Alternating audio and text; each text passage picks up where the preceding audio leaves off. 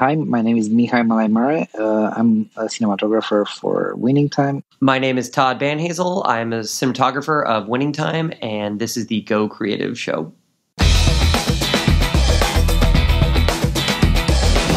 Hello and welcome to the Go Creative Show, a podcast for filmmakers. My name is Ben Consoli, and today we speak with Todd Banhazl and Mihai Malaimare Jr., cinematographers of Winning Time on HBO. Guys, welcome to the show. Thank you.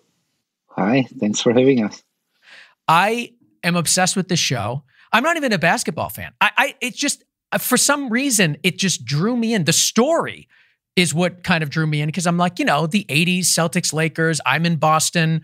I feel like I kind of have a connection to it, even though I'm not necessarily into basketball per se. But so I was intrigued to begin with. And from the first frame, I was like, oh no, this show is going to be awesome. And it is. You guys delivered. There's so much to talk about. Before we get there, I just want to mention our sponsor today, Filmmakers Academy. Master your craft at Filmmakers Academy. Head over to gocreativeshow.com/Filmmakers Academy and get 10% off with coupon code GOCREATIVE10. And also follow us on your favorite podcast apps, as well as Twitter, Instagram, Facebook, and YouTube. All things Go Creative Show at gocreativeshow.com. So, first of all, what a great project to be part of. I mean, the visuals of this show seem like, to me, that it would be so much fun to work on because you can kind of do anything. It seems like you can really push the boundaries with this show. And for people that aren't familiar with Winning Time, I'd love to just start by kind of explaining the look, because that is what most people are talking about. That's what, at least people in our audience, myself, these are the things we're responding to. Who first? I mean, you want to start, Todd? Want to kind of like clue us into what the look of this show is? How do you describe it? I mean, I guess first, it is a really fun look to shoot. I mean, I feel like that was my pitch to you, Mihai, when we first talked. It was like, what did you say? I feel like I said, like, you reminded me, I think I said, like, hey, do you want to shoot a super long movie together? Was the first pitch. But then was also just like, we run wild, it's jazz on this show. I mean, I guess I would describe the look as like a collage of American cultural memory from that time period. We shoot on 35 millimeter and 16 millimeter and 8 millimeter and these old Ikegami tube cameras. And it's like a multi-format American culture mixtape is the way I've described it, like this aggressive collage of images and feelings and memories from that time period, Yeah, I really like that description of it because you're taking on a subject matter. I mean, it's the rise of the LA Lakers. It goes all throughout the 80s, although you represent the 70s and even the 60s in the show as well. But because that was such a cultural moment, like everybody that, even if you weren't involved in basketball or interested at all, you still kind of know the LA Lakers rise. Like it was just something so embedded in our culture. And it does feel like memories. That's kind of an interesting take on it. So Mihai, when you hear Todd tell you this as his pitch to you to get involved, what are you thinking? I mean, there was another key element that attracted me to it, and the fact that the use of Ikegami.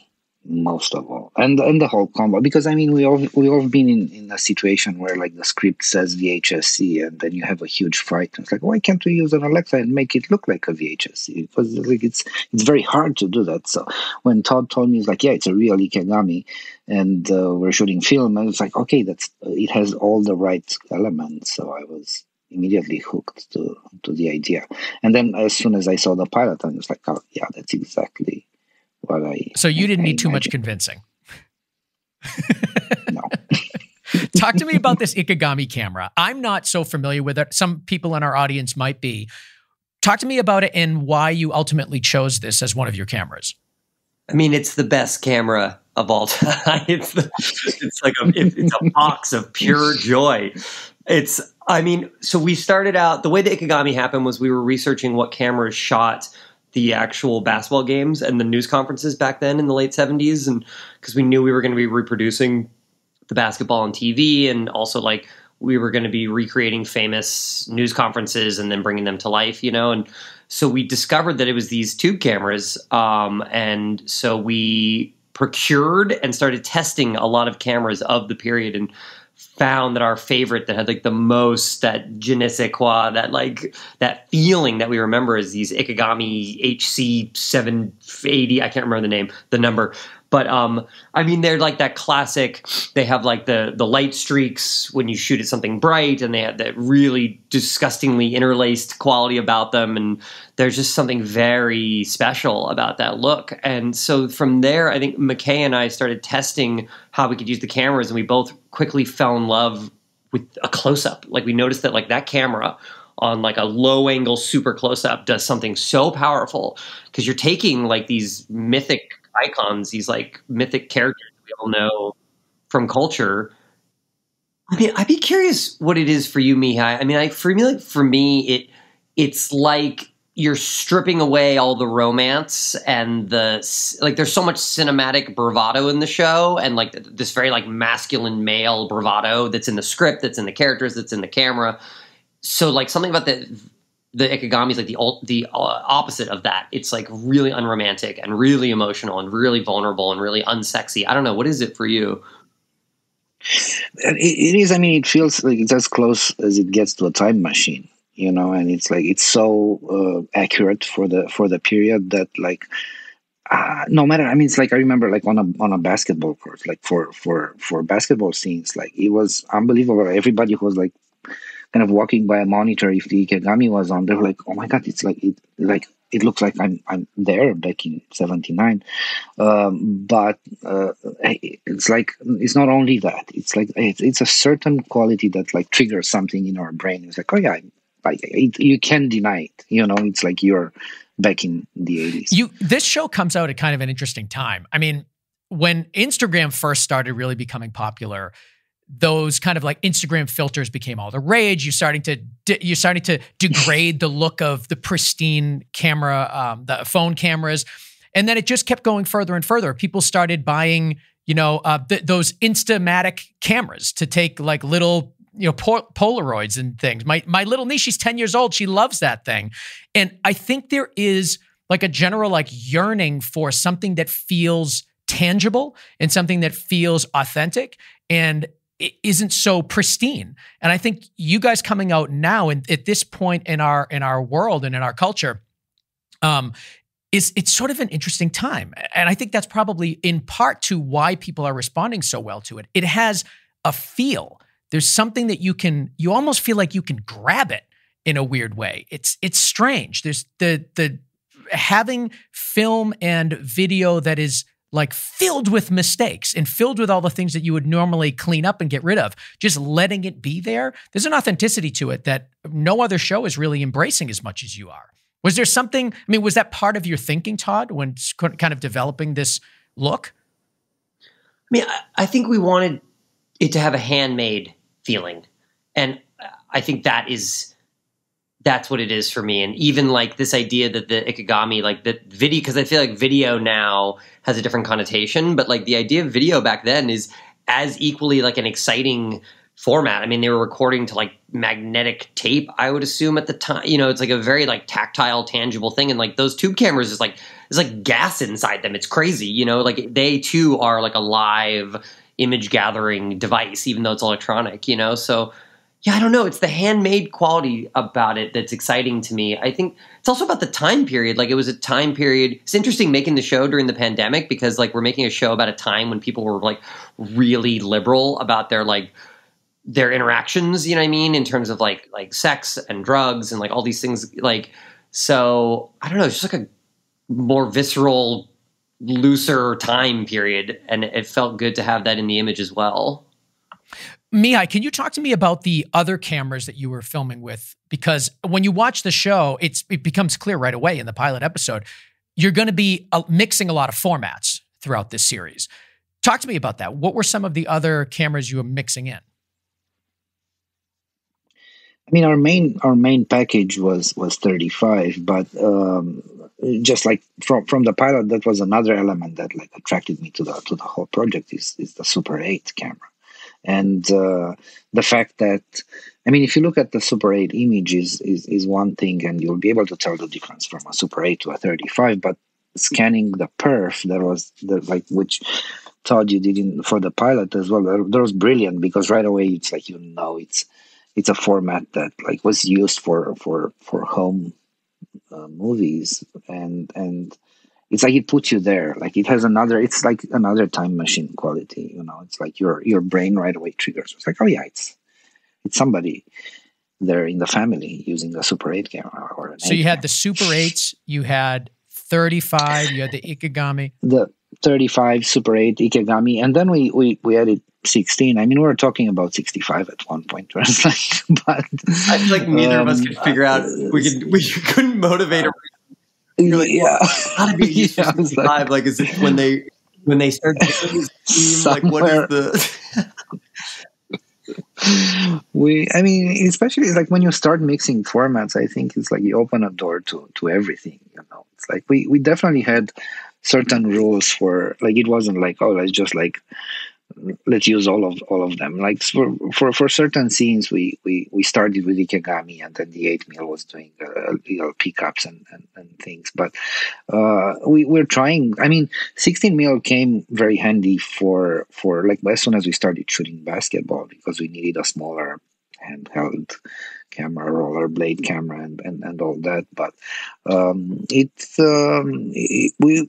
we actually used it quite a lot for some other things, but like mainly we were 35 8mm and Ikegami. That was the winning combo. Now, there must have been some work in the processing of that film to give it an even more grainy and a grainy look, because I mean, the reality is it looks really old, and no matter how much, whether it's 8mm, 16mm, it's still going to be a little bit cleaner than you guys are presenting on the show. So talk to me about some of the processing that was done and what your strategy was to give it that, winning time look. I mean, it's funny. Modern film stocks are so clean and they're beautiful. I mean, they're so gorgeous, but like, 10, 15, 20 years ago, I feel like even 10 years ago, I remember like there was Fuji and there were all these different kinds of film stocks, and there was like, you had more choices for the aesthetic and the look. And now I find that like Vision 3, the series Kodak film is so beautiful, but like they have a very uniform look to them. So like it becomes about how do you break them down to get them to look like how we remember film stocks looking back then. But also for us, it was about, I think for me at least, is about realizing that the look we're going for is not actually even an older film stock. It's an older film print. And it's an older film print that has been left in a box and ignored, and we've now rescanned it, and like it's kind of falling apart, So like for us to do that, I mean, the basics are we processed everything, we underexposed everything, more so in the pilot, less so on the show, but we underexposed to a certain degree. And then there's a bunch of digital processes as well that soften certain colors in the film. So that faces are protected, but the rest of the image sort of approximates more of like a 16mm resolution than a 35mm resolution. We added more gate weave that would be closer to like in between 8 and 16mm in terms of the gate's movement as opposed to 35. It's another thing is the new cameras, the gates are so solid that like they don't move as much as the older ones, or even like imagine if you're watching a film print on like a bad projector in a theater, there may be more movement in it, Yeah. Digital grain added on top of the organic grain, extra highlight halation added digitally that would represent more the way a 16mm negative, the highlights would bounce through the emulsion and back through the film. So like things like that, kind of like, I don't know, I always thought of it as like a hybrid of like a photochemical and digital look, and then there's the LUTs that were created by our colorist, Walter Valpato, that are essentially like riffs on Ektachrome or Kodachrome film stocks, but in my opinion, like contrastier even, I mean, we tested real Ektachrome and it's beautiful, but it also like felt too modern, and we needed something that was more contrasty and more stripped down and dirtier, in the blacks and things like that. Is there anything, I feel like I'm leaving stuff out, Mihai. I mean, we didn't dust bust the negative, we left all the the dirt and dust that stays on the negative at the lab, they normally blow it off, but we ask them to keep it all in as like a base, you know? Is there anything else? I'm trying to think. Yeah, I mean, if you think about like the dust in the gate, that like I'm looking at the 8mm footage, and as soon as there's a bit of dust there, it's so organic and great.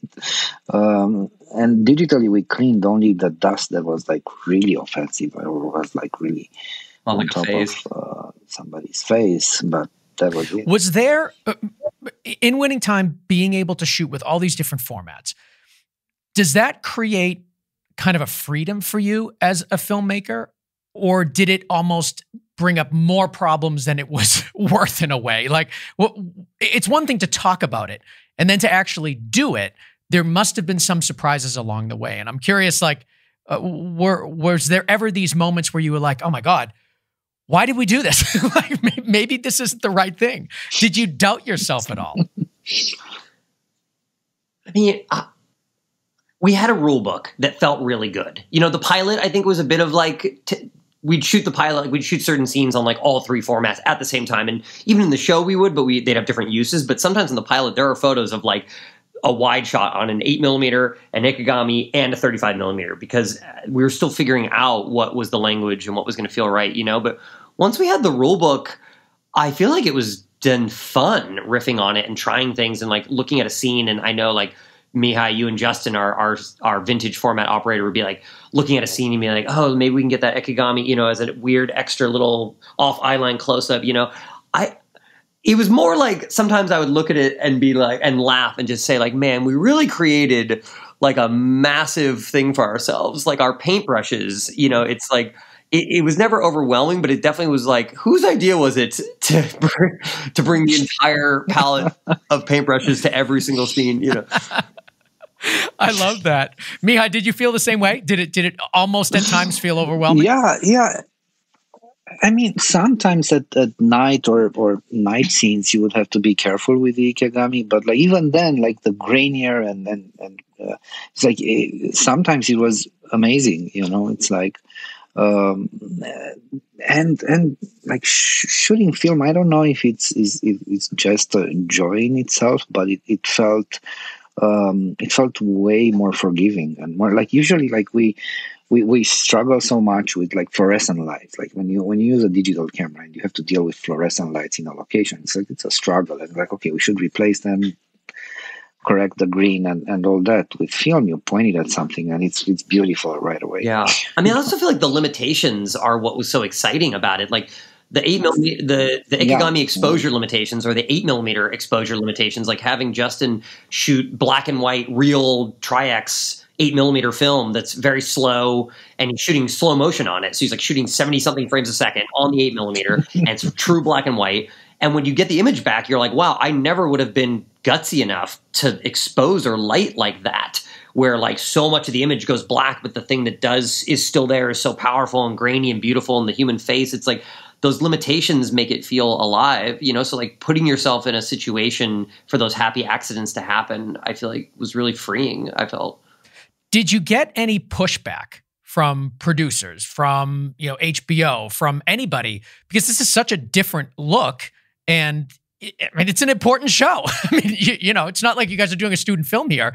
Did you get any pushback where people were like, I don't know if this is the right approach? I mean, HBO, people are pretty supportive from the beginning. I mean, I think McKay and I did a lot of testing. Like, we did not go into this kind of like cowboys, like, hey, we want to do this crazy thing, and, you know, no one can tell us anything about it. Like, we tested the living hell out of it. And we also originally thought we were going to shoot 16, and we did like a full round of tests on 16 and had settled on the look.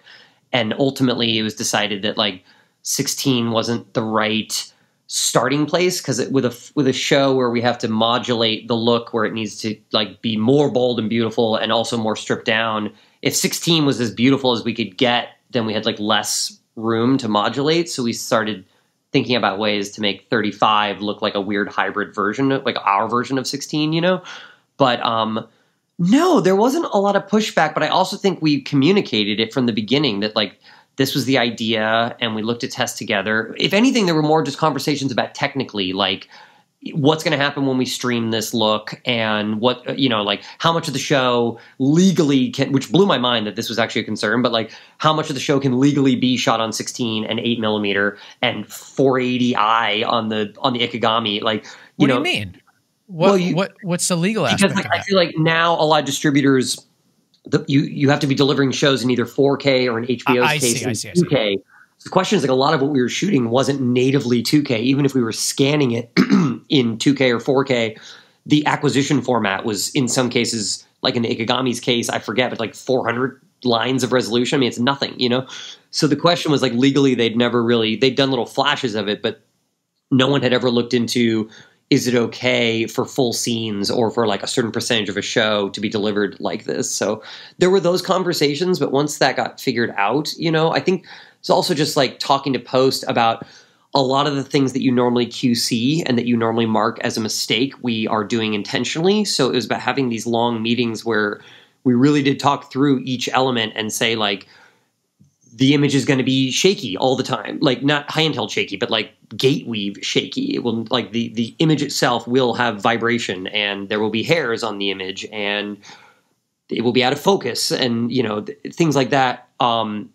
Help people understand that that is intentional and that it shouldn't send everyone into like an autopilot panic every time it happens. But I think once the pilot was shot, people understood. At first, I think people were like, what, you know, there were these jokes about like, how many formats are we using and why and things like that. But I think once people saw what we were trying to do, then people hopefully got excited about it, you know.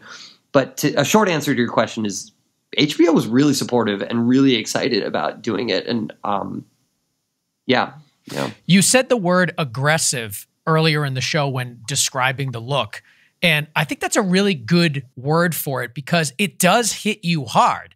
And it's like you lay out so much in the pilot where it's like, if you're not down with this, then like stop watching, because this is what you're going to get, and it's even going to get crazier as you go.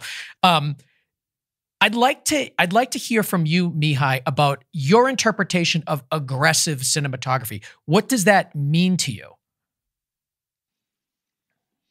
I don't know. I mean, it's one of those things that, like, I'm excited to do anything new, anything that I've never done before, for sure. But it's one of those things that, like, I don't know. I mean, it might feel aggressive, but I think it works so well for the story, and it's unique and it's different, and it's like, you know, it's one of those, like, I that's why I got so excited to be part of it, because not only that it was different from everything I've done, but it's different from everything. I think it also supports the characters. I mean, don't you feel like it supports kind of the story, and the story vibe of the show is kind of aggressive. I mean, it really is. Like that's kind of the story that you're telling, and I love that. The last episode I saw, it made me laugh. It was the most recent one as of, you know, March 28th, March 29th. You guys, in the script, they make a reference to the practice footage being green. And I was like, that was like, this show is like made for cinematographers. It really is, because when you I think filmmakers will really enjoy the little things that you say and do in your camera work and in your cinematography that just acknowledges, the same way that the characters acknowledge that the camera's there breaking the fourth wall. I think you guys you sort of do that with the cinematography as well. And it was just a fun little side note that I liked in the last episode. No real question associated with it. I just thought it was hilarious.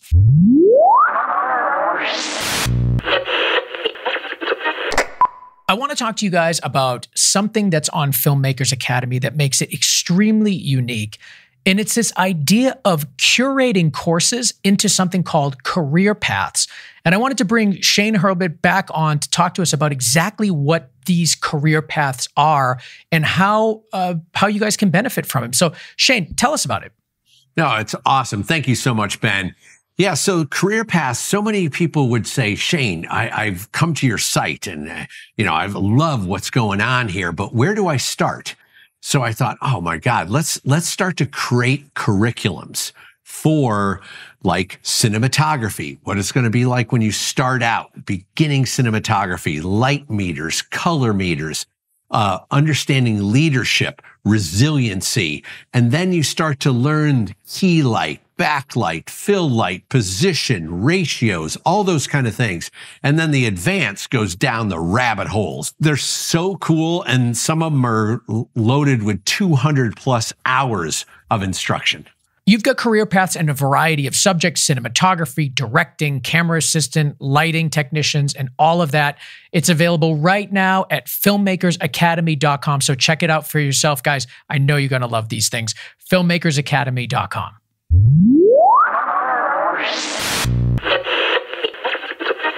Let's transition to talking about the lighting for Winning Time.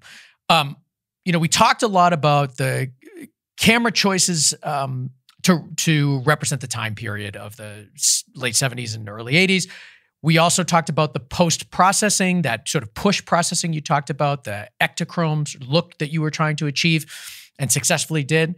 But now, what are the lighting choices that you're making in order to also tell the story of this time period? I would describe the lighting as the lighting approach as built-in and period accurate as possible, which means we built as many ceilings into the sets as possible and built the lighting into the ceilings so we could not only see the ceilings, but that they would light the scene realistically. What does that do for you, having real ceilings? For this show, I mean, it does two things for me. One, for this show, we spent a lot of time shooting low angle. One, because they're very tall characters, but two, also I think that's the look of the show, is this sort of like larger than life quality. But more importantly, what it does is it allows you, the room is lit and feels real, and light bounces around the room in a real way. And, when we're like the offices, for example, the ceilings are all built in, and then in the ceiling are real fluorescent housings. And on the pilot, we had actual fluorescent tubes. And on the show, we replaced it with LED RGB pixel tape, but to replicate the same feeling of uncorrected 2 green fluorescent bulbs. What happens is all the reflections of that ceiling go into people's skin and skin tone and the reflections of the set, and everything just has like a quality of like a raw realness to it. Also, actors can move around the set. I feel like we light in a very similar way, Mihai, where like there's very few lights on the ground, and if they are, they're outside windows. Like you try to keep the set as clean as possible so that you can shoot in a more free way with the actors, and just think it leads to like a feeling of realism and allows you to improvise, But then so on top of that is hard light. It's like a period lit built-in look with then like 70s hard light bravado on top of it, big backlights, hard key lights, and bringing out all the skin shine and those hard shadows, Sorry, and it's like it can feel like a restriction, but like it's one of those that it works so well. It's like I do love wide angle and wide lenses, low angle.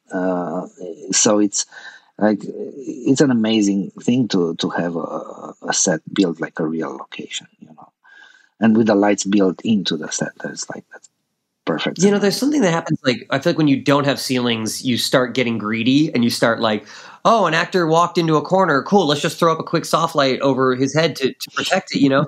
But if you have ceilings, you're like you put yourself in a situation like on location. And you've planned for it. When you build your ceilings, you also put the lights in a place where okay, we'll be covered. Like there's a table in this corner, or that side of the room's near a window, so we don't need light above. Whatever it is. But it's like it puts you in situations where the lighting does things that I would hope that I would have the courage to do. Where like you let it get too dark, you let it get too bright. Things like that. But you're like building those scenarios into the set.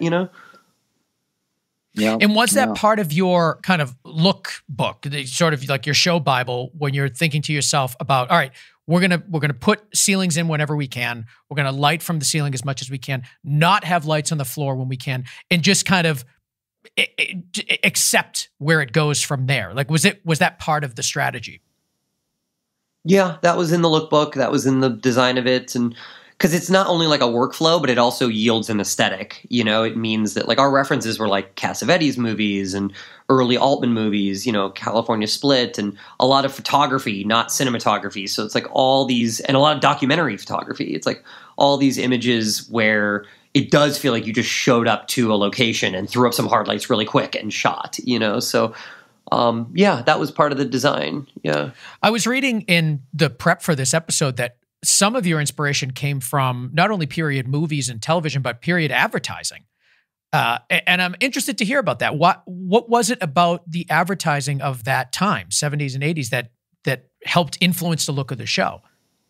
I mean, this was also one of the really fun things I felt prepping with you, Mihai, was like exchanging like the grossest American advertising images we could find from the period. I mean, for me, it comes from the fact that like a main theme of the show is this idea of like this bought and sold happy white America. And like, that's Larry Bird, that's the Celtics, that's like what basketball is at the time. And then like the shifting of culture into black culture, in black culture into pop culture, and like the power of that and the power of what magic means for a culture, and the pushback that like was happening between like white America and like, so I think like that is felt in the advertising. Like you look at the images back then and it's like these happy white families and like all this kind of stuff, and so we were looking for the way America looked to Americans on television and in magazines, and then taking that and stripping that look back, So I think like we each used it more for like each episode focuses on a certain character's flashback and their life. So we looked at like the dominant advertising of the period of whatever that flashback was and sort of riffed on that. I mean, episode 2 has Jerry West's flashback, right? His like childhood and in the early 60s. So we found like, early Kodachrome advertising images from the 60s, these like really poppy, candy-looking images of American families. So we shot with a look like that, but what's going on in the images is like an alcoholic father who sent their child off to war and who died in the war, and now they're making their younger child feel guilty for that. I mean, this like broken American family, So, yeah, I think just like playing with those tropes. I don't know, I'm trying to think, Mihai, of one of the ones that you got. Yeah, what were some of the ads that resonated with you, Mihai, that just felt as a good something to kind of look at as inspiration? I'm trying to remember, but like one thing that stuck with me was the use of hard light.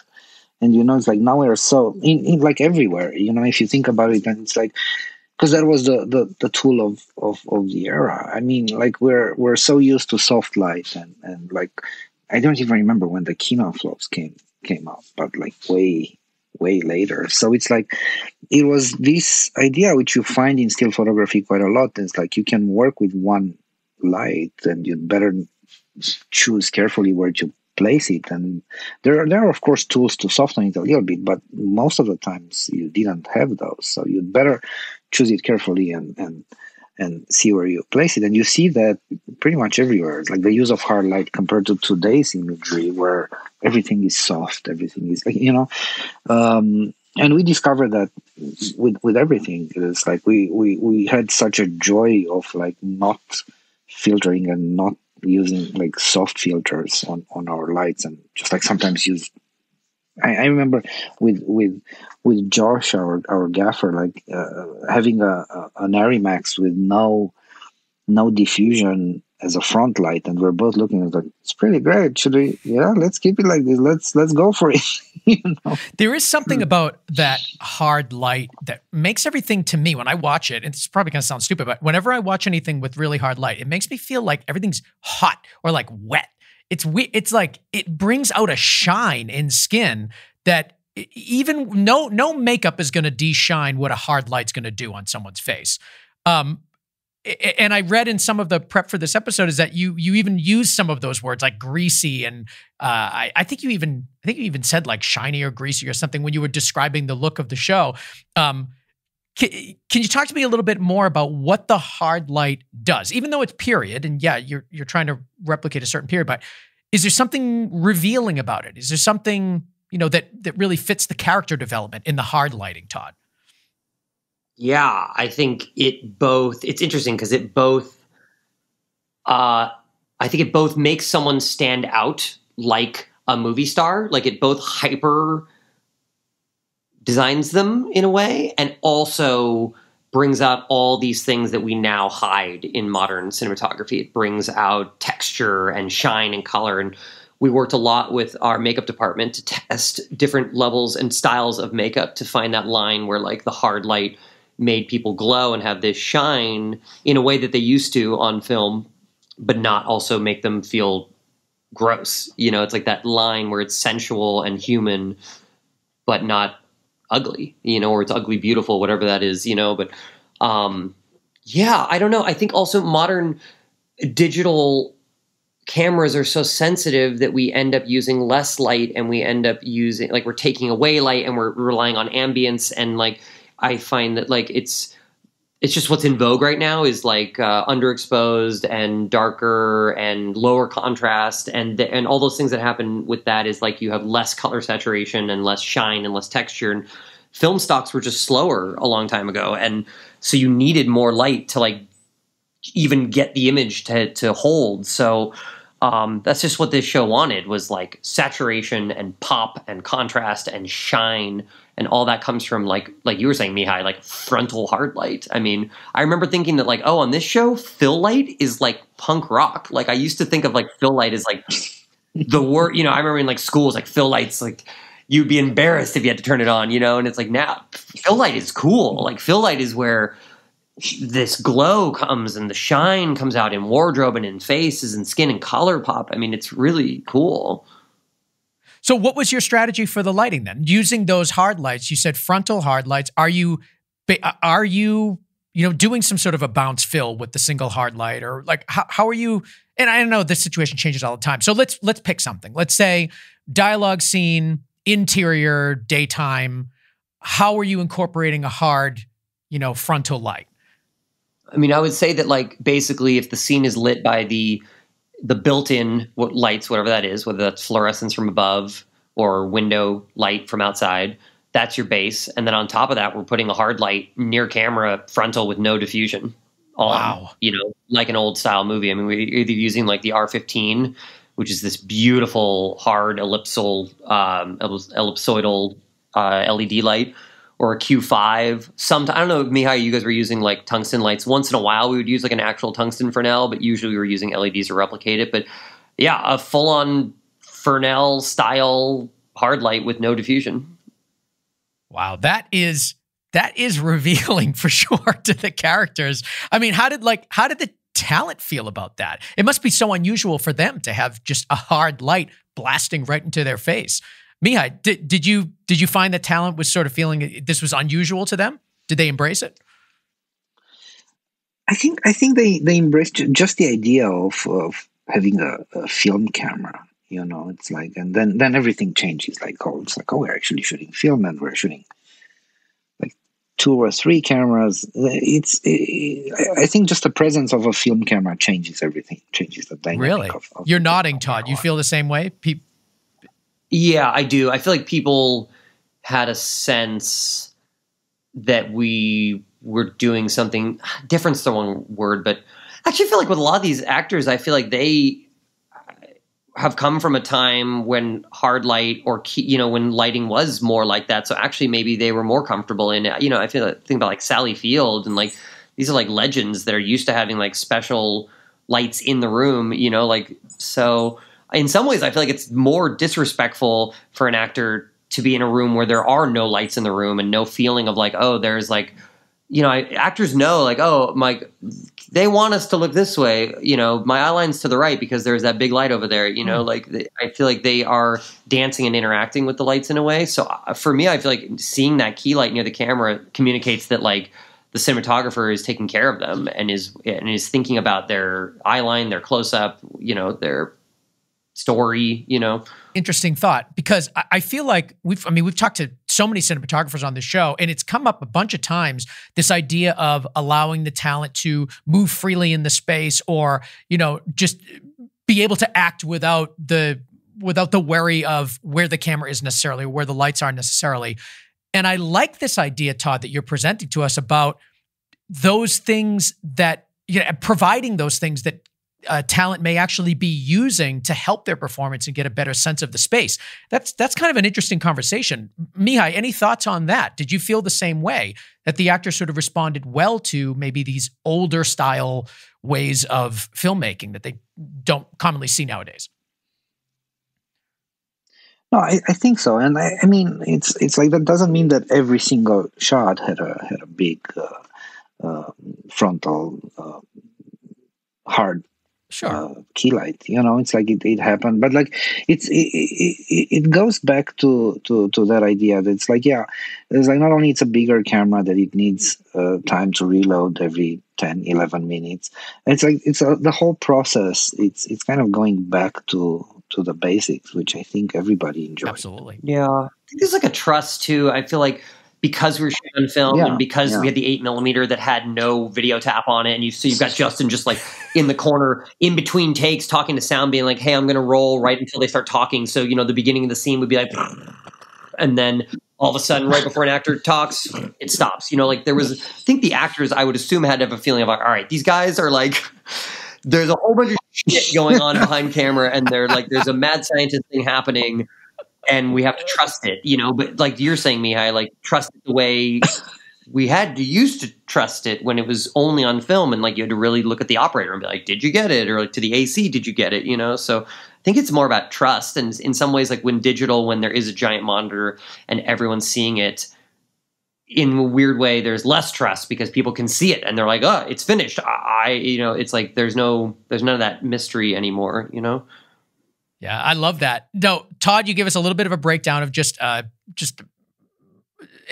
blanket approach to your daytime interiors on Winning Time. And obviously things are case by case, yes. But I'd like to do the same with you, Mihai, on evening. Like, how are you handling evening shots, night exteriors? You're working with film, in some cases 8mm, 16mm, this sort of hard light look that we've been talking about. What is your approach to night exteriors? We'll talk about that.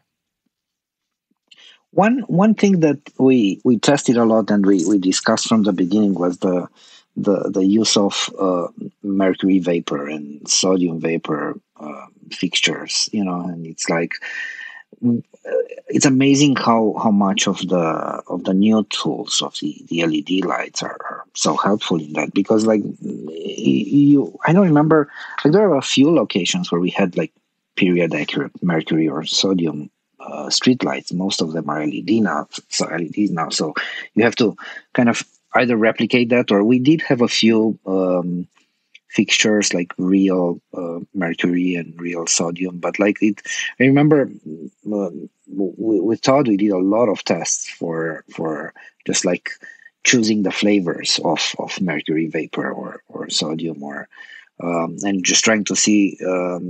I think we had like 3 or 4 versions for each, where we were trying to replicate, and like one more aggressive one more, and there are amazing tools now. It's like, if you think of the film sensitivity now, it's like you're automatically think, well, you'll need a lot more light, but thinking about the movers that we're using, and the fact that you can change the color and pinpoint those everywhere you want, it's like it didn't feel as crazy as I thought it would be, because it's a pretty big jump if you think about it. It's like we're used to use digital camera that were rated at 1600 ISO, and then like we go back to 500 now.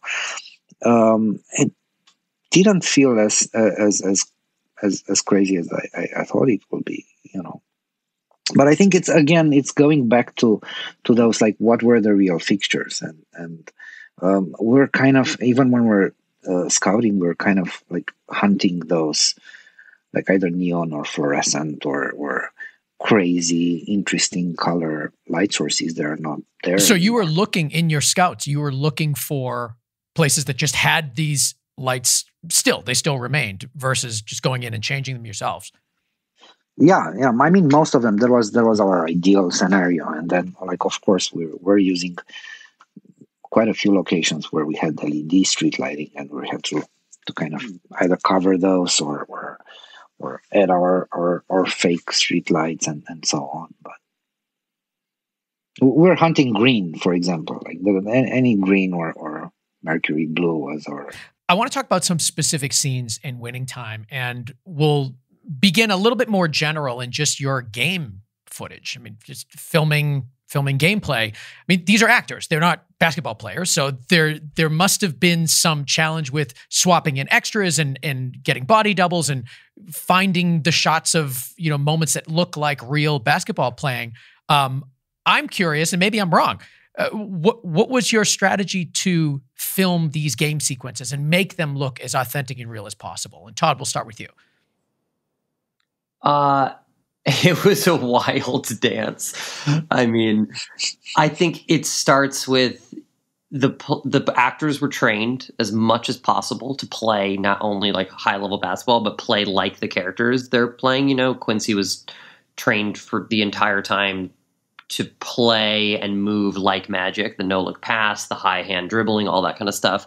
And then we had extraordinary basketball doubles who would switch out, who were also dealing with heights of actors and various ways of cheating those heights on and off the court. I mean, I think the basic workflow, tell me if you agree with this, Mihai, is like we'd start wide. We'd shoot the basketball scenes from our widest positions, often on the Ikegami cameras, on the television cameras, and on film from wide, but like shooting the plays as if they were live, happening completely with a mix of the actors and our basketball doubles. And then we'd getting closer and closer and closer and start breaking it down piece by piece using various camera tools on the faces of our actors, and as much as possible with our actors doing as great basketball as they could. And then we'd fill in the blanks with the basketball, with the doubles. I mean, the main, I think, weapon that really helped it come alive was our rollerblade operator. It was John Like, was our rollerblade operator who took a small 16 millimeter camera and kind of became one of the players. I mean, we were basically rehearsing the plays, and then we were bringing in John to rehearse like one of the players, and we would figure out ways of him doing these like long extended oneers, moving through a play, following a pass to another player, up to a face, into the net. It's like we were trying to figure out a way to get the camera physically to keep up with the game and also have like emotional connection with the characters. And the rollerblade camera was like the real weapon for that. But honestly, sometimes the Ikegami TV cameras were the ultimate weapon. I mean, they just made it feel real. Like you looked at everyone in period outfits playing these famous plays from like the right position where the cameras actually were on TV on the Ikegami, and you're like, I believe this. So I think it's like a combination of all these things, all these techniques together, you believe it, We were also lucky that we learned by doing without jumping straight into a real basketball scene.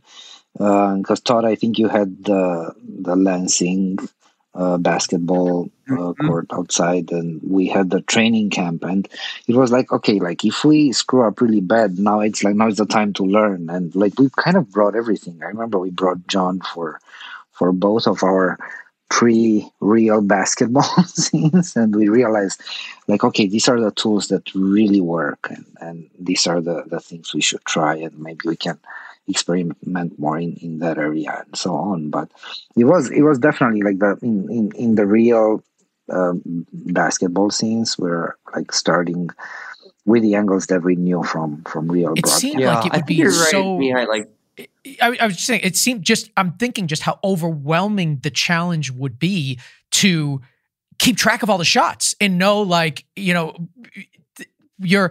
fact that you have to swap in doubles, and I mean, you're basically doing like action sequences the whole time. It's crazy. It's like choreography and action sequences all at the same time with multiple vintage cameras, or not vintage cameras, but multiple formats. It's like, it's crazy. Yeah. But you start, it is. Well, no, I agree with you. And it's like what you're saying, Mihai. It's like we got good at it because we had a chance to get better at it as we went. It's actually like the story of the script is like the Lakers are first, they don't know how to gel, then they start gelling, then they start doing better, then they start doing really better. And then by the season finale, they're playing this very legendary level of basketball, and I think we got to film it that way as well. So like as they got better, we got better at it. And I think at a certain point you just know, like instinctually, like the Ikegami gives us these things. And then as you're storyboarding at that point, like the basketball doubles gives us these, and wides allow us these elements, but the scene never really works until you get a camera right here physically with the character, and it's like you start understanding what pieces you can and can't get. You also spend a lot of time shooting stuff that doesn't work, and you just realize, like, okay, got it. Like, that was a waste of 2 hours, and we now know, like, cool, we can't shoot basketball that way, and I think also the 8mm was like a major key in this, which is Justin Cameron, our operator, running around free on set without a monitor with his 8mm camera, climbing up into the rafters of the set, shooting down and making sure to get the dunks and get in there and get the hits, and like him like telling the story, knowing the beats in the script, and just, I mean, the editors and our showrunner told me every single time they were editing basketball and they were missing a specific beat, the answer was in the bin labeled 8mm. All those details, Oh, that's awesome. What a fun gig that's this Justin must have had. My God. Going around on rollerblades, grabbing everything. That's so cool. Did you guys build a court for the show? Were you on studio? Yeah, we built a 360 court on stage, which was had a real court and had a certain amount of stands, and had 2 tunnel entrances and a tunnel that you could walk through all the way and come out onto the court. And then the rest was green screen. So in that way, it could be switched out for multiple courts and multiple time periods, What about the lighting in the court? Did you use any vintage fixtures, or you just LED panels, or how did you handle it? Mihai, do you want to talk about our favorite light of all time? It's like the R15. It's amazing. Really? Why'd you love it so much? I mean, the versatility, because that was one thing we spoke about, is like, how do you make, which is like essentially it's the same lighting, but there are like different bulbs. Like, we're looking at that photos from like different arenas. Like, some are like leaning blue, somewhere. Like, it's the same, like as you have the same like array with lights, and some arenas will have mercury vapor, some will have sodium, and it's like, how do you use a light that will allow you to change that on the spot? And just the R15, the versatility of it, it's unbelievable. So it also, to me, it looks like a metal halogen stadium light. It's crazy. Like, I think typically these sets like this are lit with soft light, with space lights or whatever it's going to be, and we knew we needed it to be hard light. There's all these problems associated with that. It's like when you point lights straight down, they can burn out the housings, and it's like, how do you get the exposure and the control, but also have all these hard light shadows, and also like, how do you reflect? I was worried that in the court itself, you would see the reflection of all the stage lights and the space lights. So the fact that we had these R15s up there that are basically, they look like metal halide lights in the reflection, in people's skin, in the floor, in the shadows. So it was like the key to, yeah, I agree. It felt like it was stadium lighting that we could control, I'm looking at them right now. I believe that Cineo Reflex R15s, right? Yeah, I'll put a link to it in the show notes, guys, so you can check it out for yourself. So we only have a few minutes left, and I do want to just pick out a couple of specific scenes, just get a little bit of some insight onto it. Todd, we'll start with you. Let's talk about this white party, where I think that's the first time we see Magic play, even though it wasn't successful for him in that moment. But talk to me about that. We always ask our guests to pinpoint a couple of scenes that really they want to talk about, that resonate with them, that may have a story associated with it. You had selected that scene. It's a great scene. I'd love to know, what was it about it that really resonated with you, and what's the story behind it? I selected the white party scene because it to me encompasses the larger theme of the show, which is like this story of Magic leaving Lansing and entering into this like different world, this world of like Los Angeles and fame and money and power, and like this white spaces, entering into currently white spaces.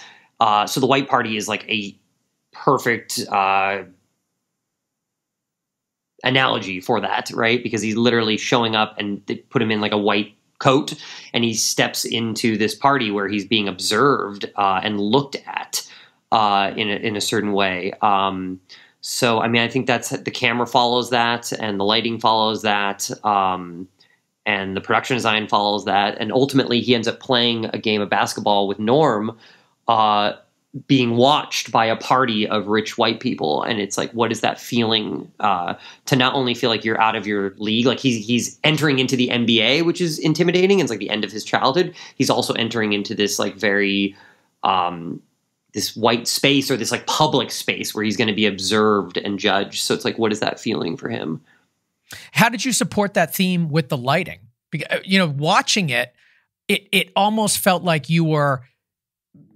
Clearly, we were at somebody's house. We were at a basketball court that wasn't, a regular basketball court. It wasn't in an arena or anything.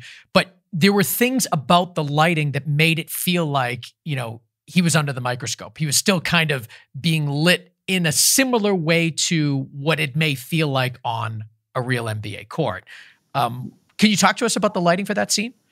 Yeah, I mean, the lighting is motivated by the owner of the house has a very expensive, very fancy basketball court in the backyard.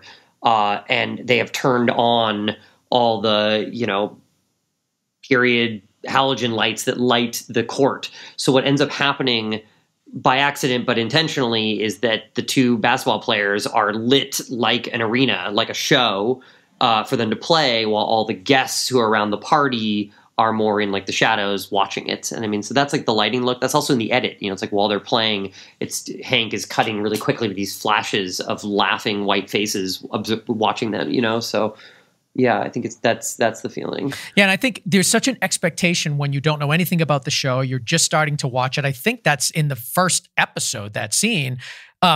You expect more basketball in a way than you get when you first watch it, which was great for me because I'm not that huge of a basketball fan. It's just the drama, the personalities, the characters, they really are the leading factor in this series. And I think that when you do get basketball gameplay, especially something like this in the first episode where it's not professional, quote unquote, you're just at someone's house, it really leans into the idea that this is a show about characters more than anything else. And I really loved what that scene did for the overall story.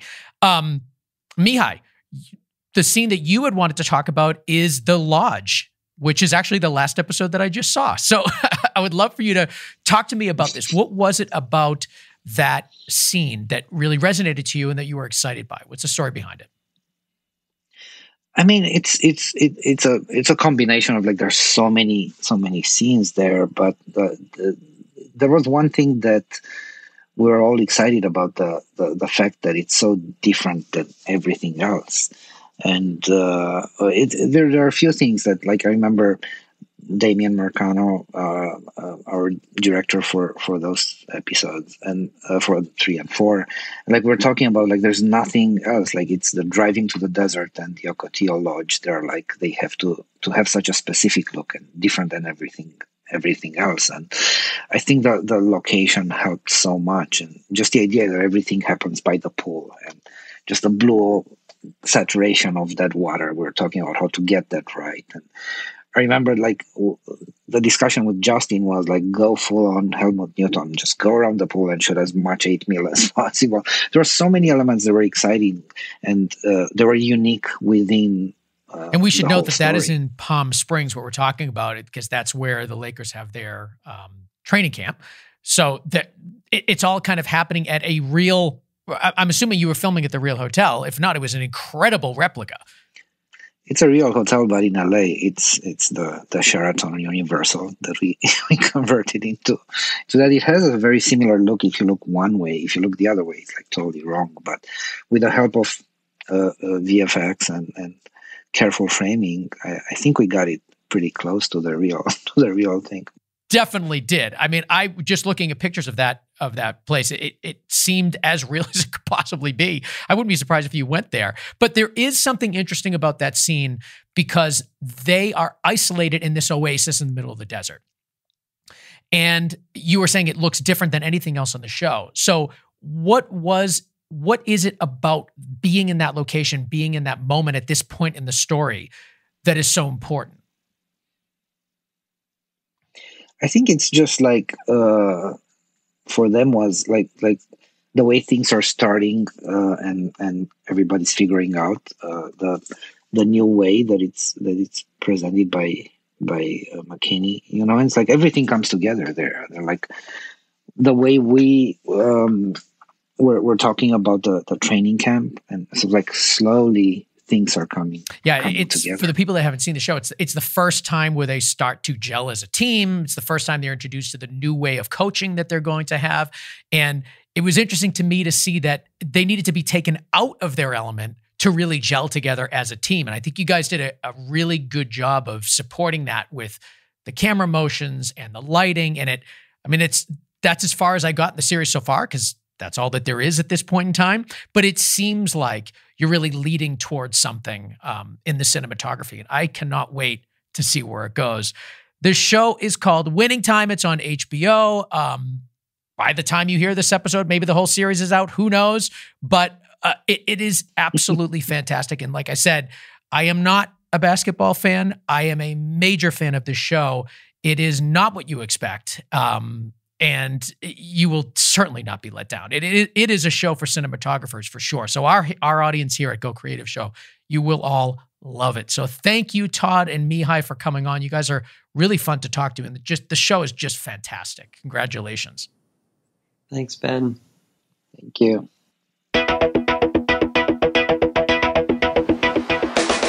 Todd Banhazl and Mihai Malaimare Jr., cinematographers for Winning Time. I mean it, you guys. Check this show out. It is awesome. I love the way it looks. And, great acting, great story. It's a show for me, that's for sure. It is my style. So if you've ever wondered what kind of a style I have, I think this is it. I really, really love this show. So check it out and let us know what you think of the show and also this conversation. You can find us at gocreativeshow.com, as well as your favorite podcast apps. Instagram, Twitter, YouTube, all of it. We're all there. You can check us out to see this episode and many, many others. I want to thank Filmmakers Academy for sponsoring this show. Master your craft at gocreativeshow.com/Filmmakers Academy. And don't forget, you get 10% off with the promo code GoCreative10. I want to thank Connor Crosby, our producer, for pulling this whole thing together. You can find him at ignitionvisuals.com, as well as Dave Siegel for mixing and mastering and making the show sound so good. You can find him at siegelsound.com. And if you want to follow me and what I'm doing with my production company, BC Media Productions, you can find me at Ben Consoli on Instagram and Twitter, at Ben Consoli, BenConsoli. Thank you guys for joining us today, and we will see you next week on another episode of the Go Creative Show, a podcast for filmmakers.